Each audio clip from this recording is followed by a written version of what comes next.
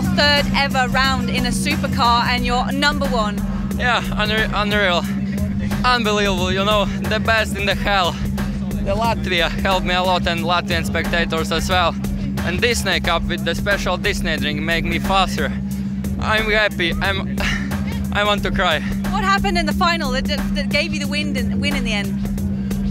I don't know what happened, I just, you know, flat out and lap by lap and clean laps, and I did it fantastic, without mistakes. And this was the first race where I didn't do no mistakes. Congratulations.